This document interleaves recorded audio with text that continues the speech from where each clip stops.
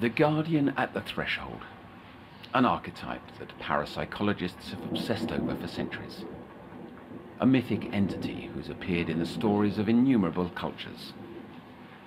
No matter their description, his role is always the same: to confront anyone who dares cross into unseen worlds. In our last session, he spoke to her, or through her. Even when I listen to the tape, I can't be certain what I'm hearing. Still, I've repeated his words like a sickness ever since. It went like this: cross the sill, sink in a twinkling, cast aside the old sleep, to sleep again anew. The candleman, the ferryman, indeed the guardian at the threshold, an eidolon on the inside, determined to keep me out.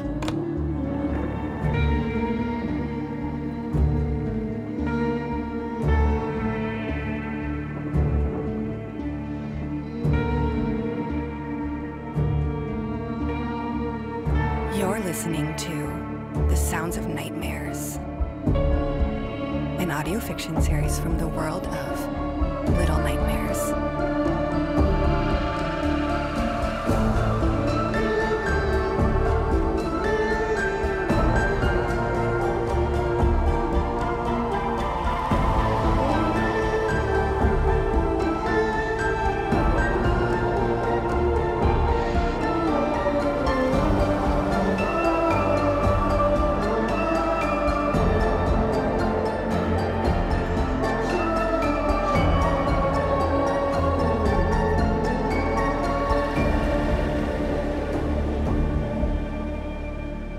Chapter 5, A Deluge of the Inevitable.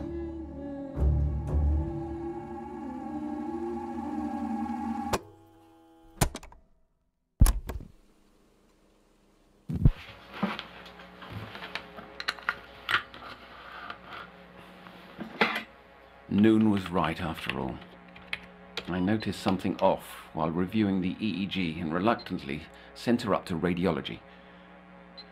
At first, I doubted the validity of the results, but the technician assured, curtly, that Noon's scan undeniably shows a pea-sized tumor on the right-sided amygdala. They maintain it's benign, despite the unusual ocular appearance.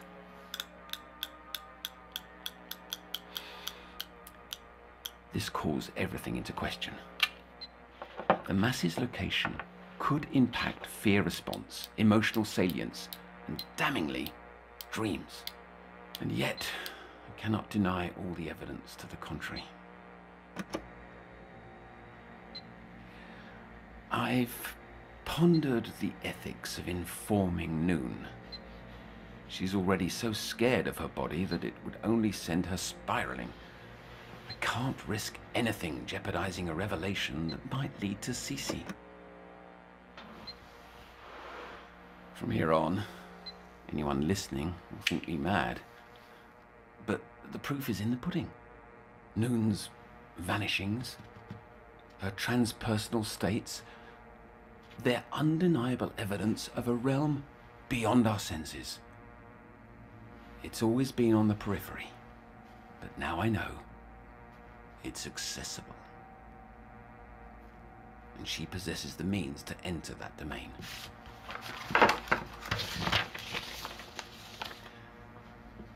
My professor's paper posits thus: there are two requisites for entering the quiddity of consciousness.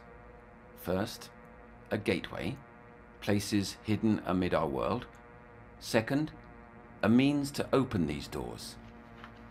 And I assert that keys are primarily cut out of fear.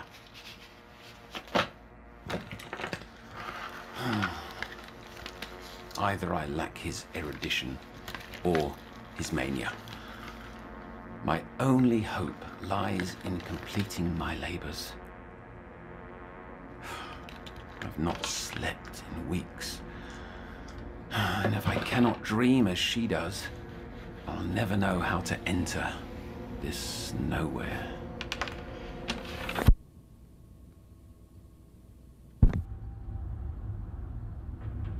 An ugly autumn night, isn't it, Noon? Swirling mist, they called it on the broadcast. A weather phenomenon unique to the counties. The downpour's not far off. But a gift may brighten the mood.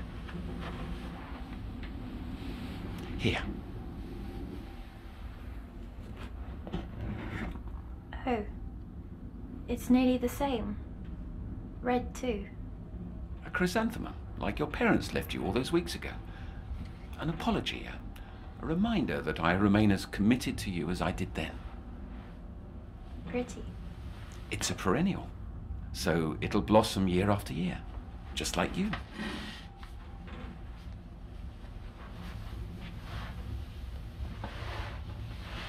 I think I'm ready now to talk about my mum and dad. Oh, and why now? What's changed? Because I feel like I'm beginning to forget, and maybe talking will help me remember. Because you've been away so long, or you literally feel you're losing your memory? More like I'm losing a part of me. I can't tell, am I the girl here or the one there? They're one and the same. Given all you've told me, they must be. It's not you that's different, but the physical space around that. I said I want to talk about my mum and dad. When most kids have nightmares or whatever these are, they go to their parents to feel better. Here, I relive them again and again. And it's all you want to talk about because you think you can find Cece through me. Noon. The only way to find answers is to discover where you go when you sleep. Talking about your parents would be wasting the hours. Aren't these sessions supposed to be about me? Always. But I've no say, no control over how I feel or what I do. I don't even belong to myself.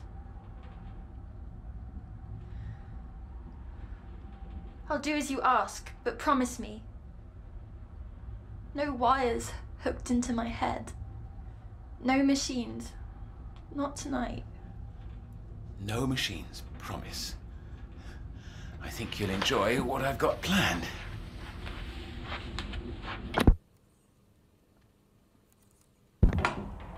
This bed was for shift work.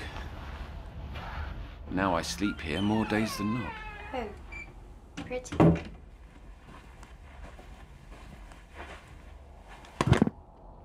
I'd like to try a sort of role reversal. I'll lie here, blindfolded, depriving my senses to enter a self-induced hypnagogia so I can focus on your words. You'll recount your latest visit, and I want you to try as hard as you can to project your dream into my head. I don't think it can work, but I'll try. That girl in the photo there, that's her, your daughter. My sister. Oh, you don't look much alike. I'm settled. Blindfold on. Carry me away with you, Noon. I couldn't see anything. Slow down. This is vital. Speak as if you're trying to pull me in. I floated through a darkness with nothing at my feet. Then it all faded and I was somewhere new.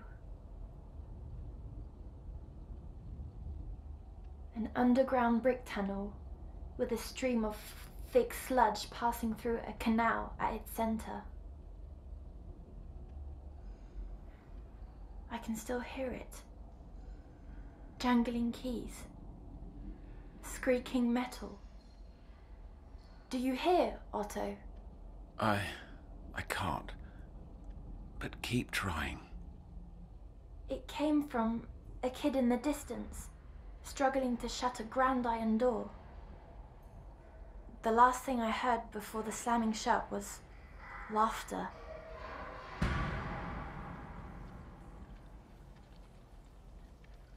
Sludge poured in from the pipes that ran along the tunnel walls. I had no choice but to follow the stream, and so I did until I reached a section I saw storm drains above. Looking up through one, I saw a boy's dirty boots and orange light shining from a lantern on his waist. We locked eyes and he called out, "Look, critters already!" Lights then shone down from every drain above, other boys and girls wanting to peek at me. Very suddenly, they went quiet. I didn't know why until I heard it, a rumbling through the tunnels. They whispered together, "It's here, finally here." Do you feel what I felt, Otto? They'd been waiting for you. Not exactly. Their joy, their bratty excitement. They'd gathered for an event and it had finally come. Like a holiday that only arrives once per year. Running from their celebration, I turned down a tunnel, going until I came to a junction. Overwhelmed by how many options surrounded me, I closed my eyes, listening.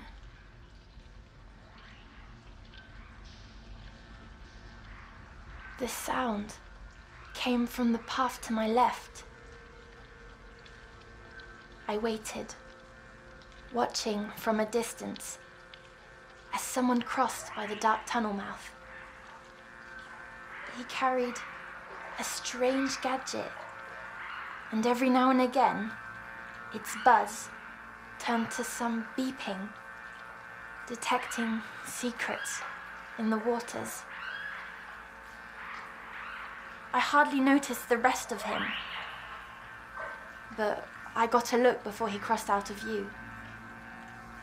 He carried a heavy sack over his shoulder, and things squirmed inside. But he was gone as quick as he'd appeared.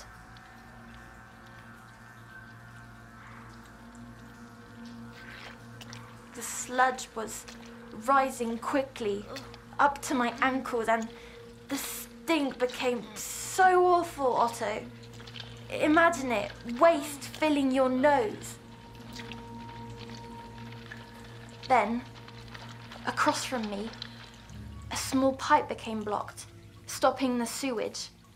A grey mass poked through, jammed in tight, wiggling to get loose. But not until it fell into the sludge did I realize this tiny thing was alive.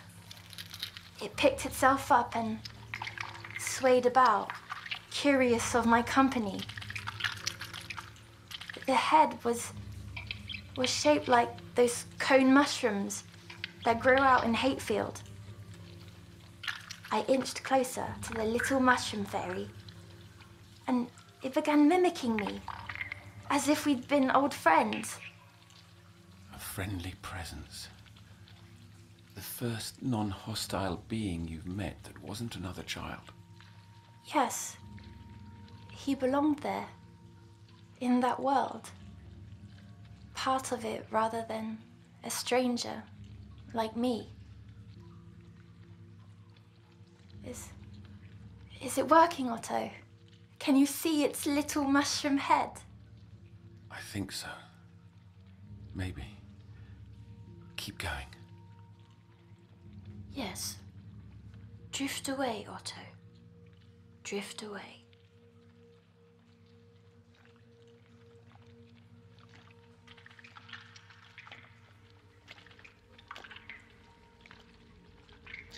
A crooked net lowered down from a drain grate above. While I ducked to cover, the mushroom fairy didn't. I tried to point upward, but it simply copied my gesture. There was a girl, giggling with ugly delight, sticking her whole arm through the grate, hoping to capture the poor thing. So I grabbed a loose brick and threw it at her. Hitting her arm, she cried out, while I picked up the mushroom fairy and ran off.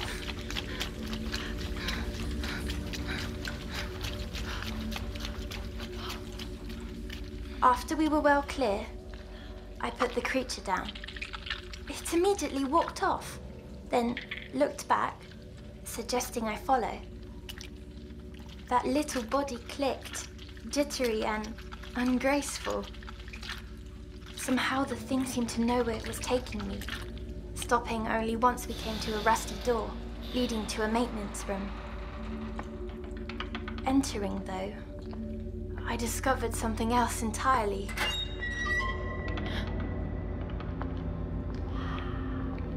Endless piles spread about the room, some of pure junk, while others house gold jewelry.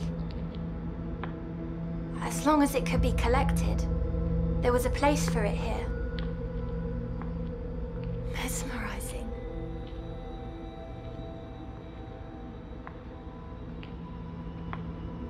Only after examining a mound of keys did I understand where this stuff came from. Everything in this room had been dropped down from the world above over the years. The only thing out of place was a child's propeller cap on a chair, tucked away, forgotten. I think that's what the mushroom fairy wanted me to see. As if on cue, I heard the man approaching. The little creature hid in a pile of mismatched mittens, and I jammed my way in too. I peered out as he stepped through the door and began dumping out his pockets. Coins, rings, trinkets. Next, he took off his plastic suit, covered in gunk. Beneath was a bony body, his spine bent horribly. What I thought had been a sack carried over his shoulder was the back of his head, like a balloon full of water, throbbing and swollen. But I could tell he was not always that way. He'd changed, somehow become one with the sewers. I don't understand. You believe this place transformed him? Aren't you meant to be drifting into hypergoglia or whatever? Seeing, smelling, hearing as I did? I can't seem to let go. I want to, more than anything. Try! That's what you always tell me. If I'm trying my hardest, you have to as well.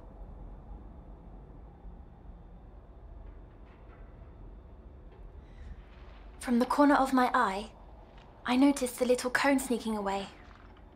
The balloon-headed man was inches away, and in that moment, I thought of Jester, of the child with gooey hair, of Rusty.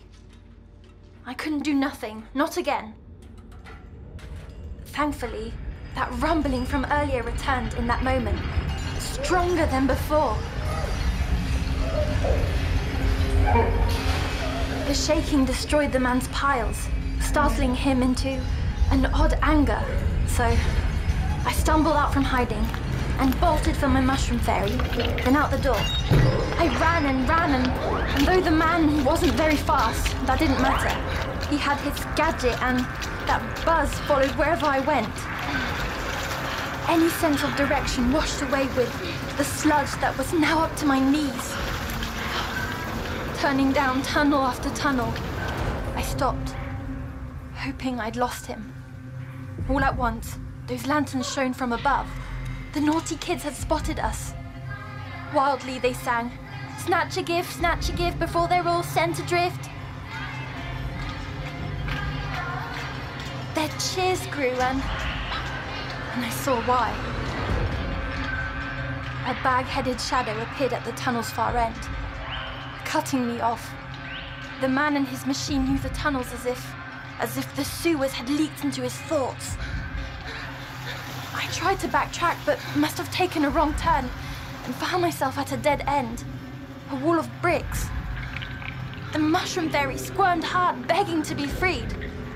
So I let go And the grey cone climbed up a pile of fallen rubble and slipped through a crack without hesitation to abandon me, despite saving its life. The crack the ferry squeezed through began spouting water from the other side. I pulled at the bricks as the man stepped closer.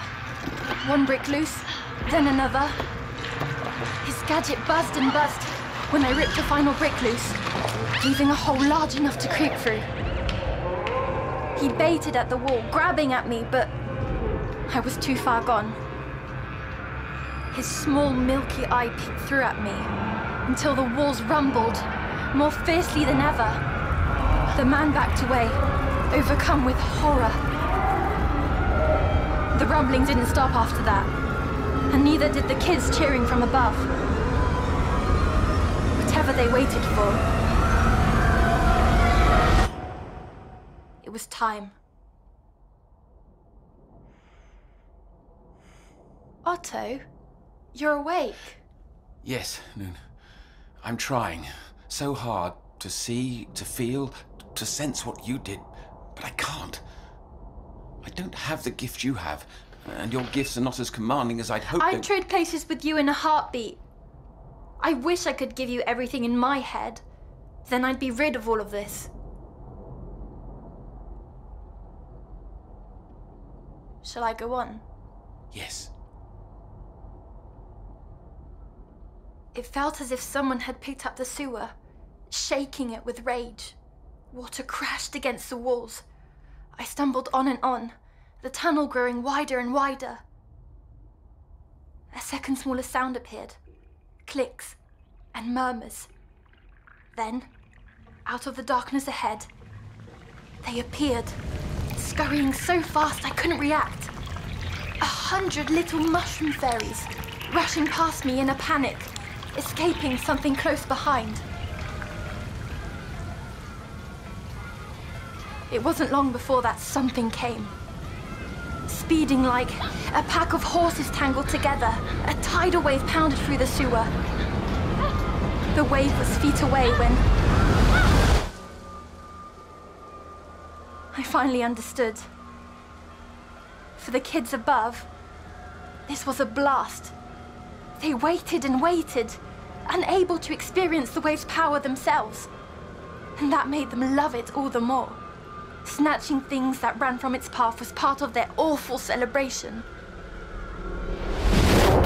The violent wave hit, sweeping me away, carrying me back through the maze of tunnels. I swam up and up, doing my best to surface, and just as I did, the waves paused. My body no longer needed to swim. And the candleman appeared, floating on some kind of broken door. Go through your encounter diligently. He holds the answers we need. Make no mistake. He is your tormentor. I'm not sure that's true. This time, I was able to speak in his presence. Why do you bring me here? What do you want? He replied. Cross the sill. Sink in a twinkling. Cast aside the old sleep. To sleep again, anew. I yelled back, why? Why should I? Before I finished, he said, blight, not within, but without. Here, all banes be set free. More riddles. He doesn't think I can solve them, but I will. I already did. I think he means by giving myself to his world, I won't be ill any longer. That's why, when I'm there, no more headaches, no more parasites, no more tests. That's not true. It's not. I would almost prefer him to take me. Don't say that. Away from here. From you. It's what he wants. Maybe. He wants you. Maybe your Cece felt that way too. Relieved.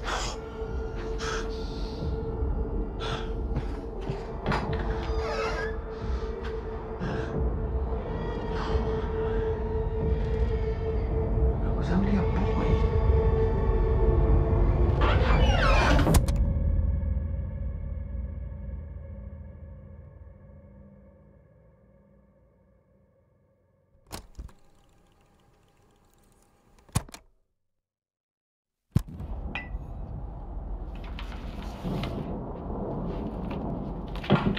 We're done tonight. Get out. To your room. Go. What's this? Nosing through my desk, were you? My name's on it. It's my scan, yes. Smart girl. What does it tell? That you've got a mass growing on your brain, a tumor. I knew it. The cure. How bad is A mass in your brain is never good.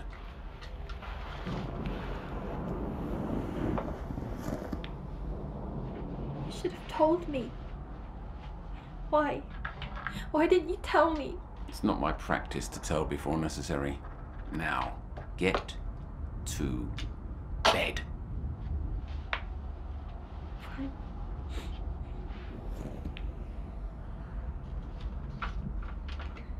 But after the candleman spoke, the wave carried me by the maintenance room again. The bag-headed man looked through a window, terrified. He was opposite to those kids above. Living down there, he'd no reason to celebrate the wave. Instead, he cherished what they dropped down by accident. You see, each wanted what the other had, but could never have themselves. I'm taking 2 sweets tonight. Take as many as you want and leave.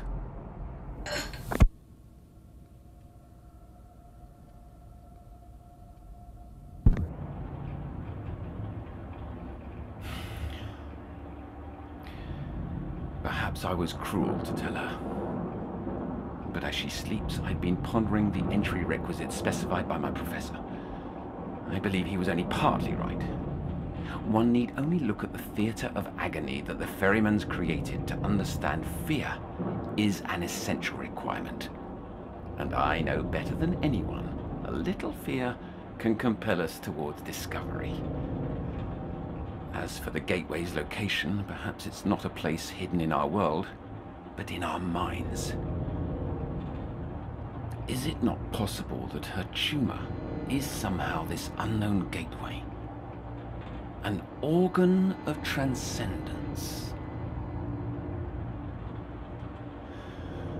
The apparatus may be unfinished, but its oneiography monitor is functional. If she's to cross over in a twinkling, what choice do I have? In her words, you must try.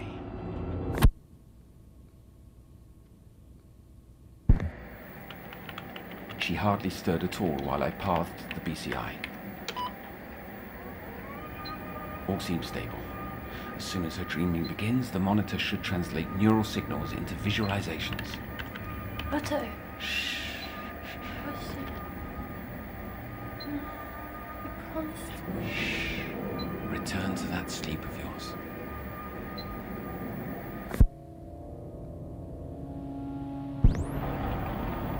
It's past midnight. She fought as long as she could, but finally succumbed. This is it. Show me, Noon. Show me the other side. Here we are. The image. A kaleidoscope of black.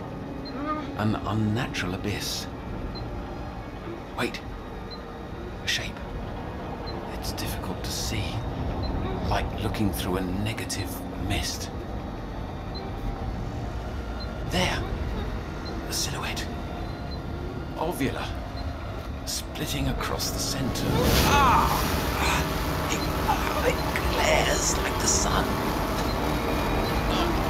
Oh no! A pupil made of light. Oh God! It's watching me. It's watching me.